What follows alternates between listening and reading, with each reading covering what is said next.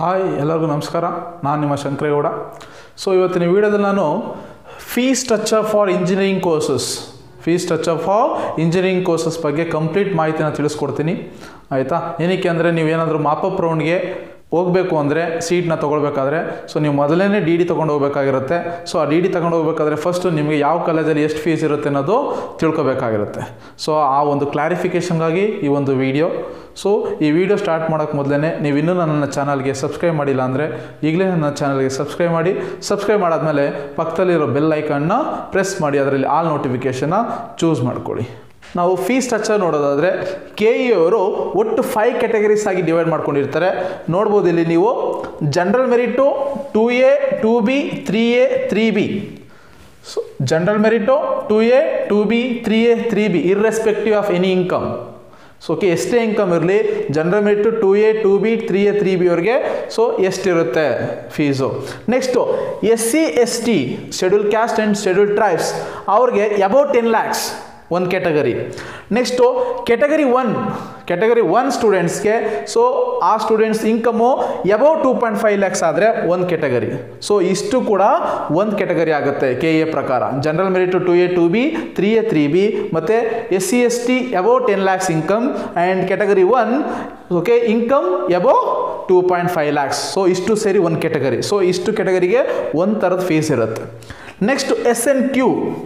Okay, SNQ ಅಂದರೆ ನಿಮಗೆಲ್ಲ ಗೊತ್ತಿದೆ, ಸೂಪರ್ ನ್ಯೂಮರರಿ ಕೋಟಾ ಅಂತ. SNQ ಅಂದರೆ ಸೂಪರ್ ನ್ಯೂಮರರಿ ಕೋಟಾ. ಸೊ ಯಾವುದೇ ಒಂದು ಕಾಲೇಜಸ್ ಆಗಲಿ, ಏಡೆಡ್ ಗೌರ್ಮೆಂಟ್ ಕಾಲೇಜ್ ಆಗಲಿ ಅನ್ಏಡೆಡ್ ಕಾಲೇಜ್ ಆಗಲಿ accept private university and deemed universities. ಆಯಿತಾ? ಪ್ರೈವೇಟ್ ಯೂನಿವರ್ಸಿಟಿ ಮತ್ತು ಡೀಮ್ಡ್ ಯೂನಿವರ್ಸಿಟಿಲಿ SNQ ಅಲ್ಲಿ ರಿಸರ್ವೇಷನ್ ಇರಲ್ಲ.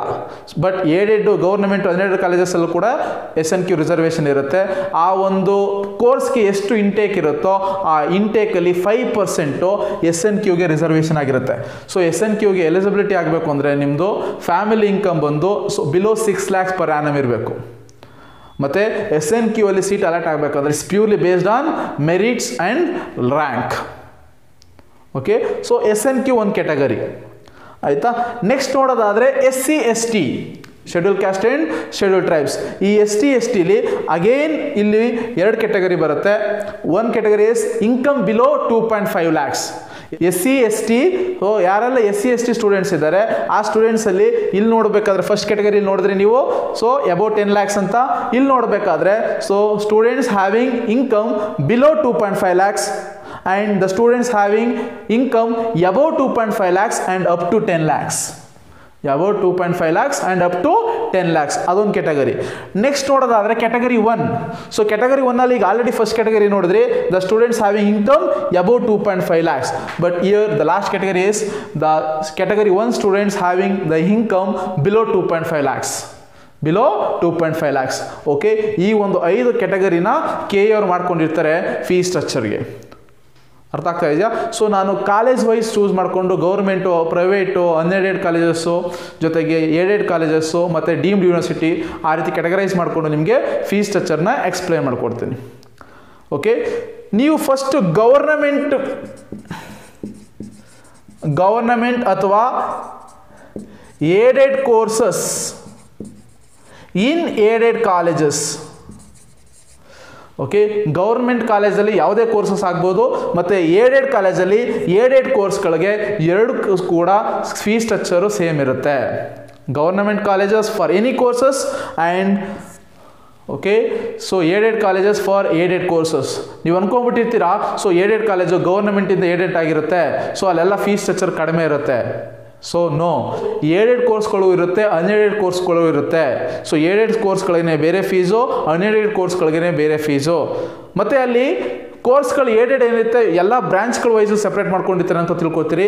ಸೊ ಈಗ CS ಅನ್ಏಡೆಡು, ಸಿವಿಲ್ಲು ಏಡೆಡು ಅಂತ ತಿಳ್ಕೊಂಡಿರ್ತೀರಿ. ನೋ, ಸಿವಿಲ್ಲು ಎಷ್ಟು ಇಂಟೇಕ್ ಇರುತ್ತೋ ಆ ಇಂಟೇಕಲ್ಲಿ ಏಡೆಡ್ ಮತ್ತು ಅನ್ಏಡೆಡ್ ಅಂತ ಸಪ್ರೇಷನ್ ಇರುತ್ತೆ. ಯಾವುದೋ ಒಂದು ಕಾಲೇಜಲ್ಲಿ ಏಡೆಡ್ ಕಾಲೇಜಲ್ಲಿ ಸಿವಿಲ್ಗೆ 120 ಸೀಟ್ಸ್ ಇದೆ ಅಂದರೆ ಆ 120 ಸೀಟ್ಸು ಕೂಡ ಏಡೆಡ್ ಸೀಟ್ಸ್ ಆಗಿರಲ್ಲ.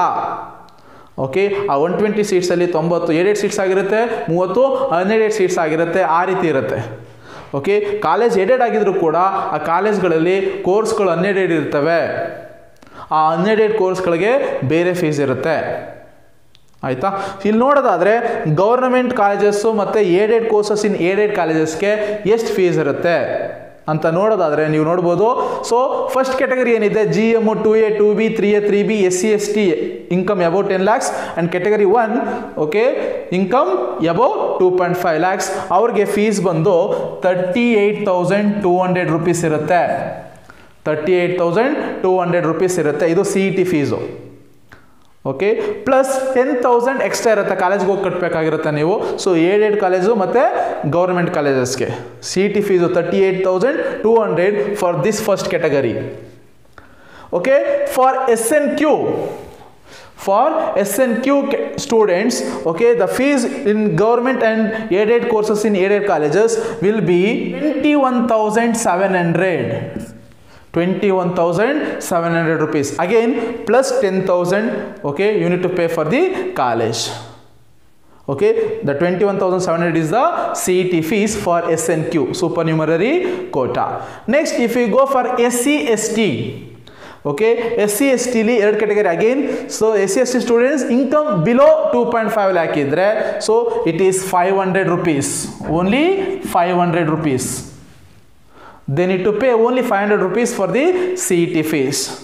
Okay, then there will be plus 10,000 rupees college fees will be there for government and aided courses in aided colleges. Then SC ST students having the income above 2.5 lakhs and up to 10 lakhs. For those students the fees will be 21,700. okay, the fee same as SNQ. okay, the students having the income above 2.5 lakhs and up to 10 lakhs belongs to category SC and ST. okay, the fees will be 21,700 rupees and plus 10,000 of college fee. okay, next ನೀವು category 1 students ನೋಡೋದಾದ್ರೆ, so income below 2.5 lakhs, okay, there will be about 21,700 rupees fees. 21,700 fees means same as the fee of SNQ, supernumerary quota. Is it clear? And this is applicable for government and aided colleges for aided courses. Is it clear? Next college category ನೋಡೋದಾದ್ರೆ, unaided colleges including minority colleges of type 1 and unaided courses in aided colleges. Okay, so ಈ ಒಂದು college ಟೈಪ್ಸ್ಗೆ ಎಷ್ಟಿರುತ್ತೆ fees ಅನ್ನೋದು ನೋಡೋದಾದರೆ, so for GM 2A 2B 3A 3B and for SC ST income above 10 lakhs and for category 1 income above 2.5 lakhs, and for those students in this college the fee structure will be 91,796 rupees. 91,796 rupees is the fee, and plus 20,000 extra is a college fee. okay, this 91,796 rupees is the CET fee. okay, next ನೋಡೋದಾದ್ರೆ SNQ, supernumerary quota in these colleges. okay, there will be 31,110 rupees. 31,110 rupees is the fee for the SNQ, supernumerary quota. okay, next new SC ST ನೋಡೋದಾದ್ರೆ, so the students having income below 2.5 lakhs, for those students the fees will be 500. even in the unaided colleges and for aided colleges for unaided courses the fee will be 500 only for the SC ST students having income below 2.5 lakhs. but the college fee of rupees 20,000 plus they need to pay. okay, next for SC ST students income above 2.5 lakhs and up to 10 lakhs, okay, adu nodadadre the fee will be 31,110 rupees. the fee is same as SNQ, supernumerary quota, for the SC ST students having the income above 2.5 lakhs and up to 10 lakhs. okay, so next category ನೋಡೋದಾದ್ರೆ, category 1 students having the income below 2.5 lakhs ಅವ್ರು ನೋಡೋದಾದ್ರೆ, so the fees will be 75,296 rupees. this is a CET fee plus 20,000 rupees will be there as a college fee. Okay, this is regarding the fee structure for unaided colleges, including the minority colleges of type 1 and the unaided courses in aided colleges. Unaided courses in aided colleges. Okay, next category ನೋಡೋದಾದ್ರೆ unaided colleges including minority colleges of type 2 and unaided courses in aided colleges. Okay, ಇದು ನೋಡೋದಾದ್ರೆ for the first category like GM 3A 3B 2A 2B and for SCST above 10 lakhs and for category 1 above 2.5 lakhs. For those students, okay, in these colleges the CET fees will be 98,984 rupees. 98,984 rupees is the CET fee and plus 20,000 is college fee. Okay, next to SNQ ನೋಡೋದಾದ್ರೆ for the SNQ students the fees will be 31,110 rupees. 31,110 rupees for the supernumerary quota students. Next to SC/ST ನೋಡೋದಾದ್ರೆ the students having income below 2.5 lakhs and for those students, okay, the fee will be 500 only.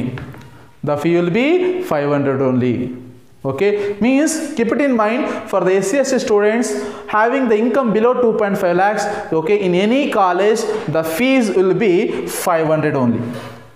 The fee will be 500 only. Okay, and for income above 2.5 lakhs and up to 10 lakhs for the SC/ST students, okay, the fee structure will be 31,110 rupees only in any colleges. 31,110 rupees only. Okay, then for the category 1 students having the income below 2.5 lakhs, okay, for the category 1 students, okay, having the income below 2.5 lakhs and for those students the fee will be 82,484 rupees. 82,484 rupees. Is it clear? So 82,484 rupees is the fee for the category 1 students having the income below 2.5 lakhs for these colleges. Okay, and last category ನೋಡೋದಾದ್ರೆ ನಿಮ್ಮ private ಅಥವಾ deemed universities ಏನಿದೆ ಆ universities ಅಲ್ಲಿ ಎಷ್ಟಿರುತ್ತೆ fees ಅಂತ ನೋಡೋದಾದ್ರೆ deemed R private university, deemed R private university. So ಈ ಕಾಲೇಜ್ಗಳಲ್ಲಿ ಎಷ್ಟಿರುತ್ತೆ ಫೀಸ್ ಸ್ಟ್ರಕ್ಚರ್ ಅಂತ ನೋಡೋದಾದರೆ, ಸೊ ಈ ಕಾಲೇಜ್ಗಳಲ್ಲಿ GM 2A 2B ಮತ್ತು 3A 3B ಮತ್ತು SC/ST students income above 10 lakhs and for category 1 students above 2.5 lakhs income ಆ ಥರದವ್ರಿಗೆ so the fee will be 91,796 rupees. 91,796 rupees is the CET fees and plus 20,000 rupees. Next SNQ ನೋಡೋದಾದರೆ ನಿಮಗೆ deemed ಮತ್ತು private ಯೂನಿವರ್ಸಿಟಿಲಿ ಯಾವುದೇ SNQ reservation ಇರಲ್ಲ.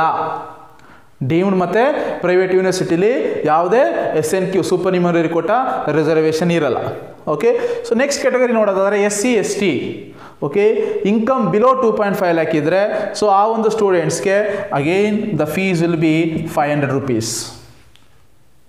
Okay, then for the SC/ST the income is above 2.5 lakhs and up to 10 lakhs and for those students the fee will be, okay, 31,110 rupees.